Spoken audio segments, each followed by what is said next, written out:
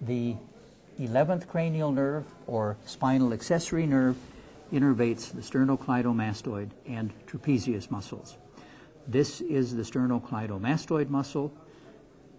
One attachment is to the mastoid process, the other attachment to the sternum and to the clavicle. If I reflect that muscle in a lateral direction, one can examine a major component of the spinal accessory nerve. The spinal accessory nerve exits the skull via the jugular foramen, passes down in the neck, and travels laterally to enter the sternocleidomastoid muscle.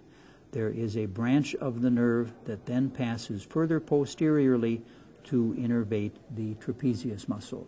This nerve provides the motor innervation for sternocleidomastoid and for trapezius.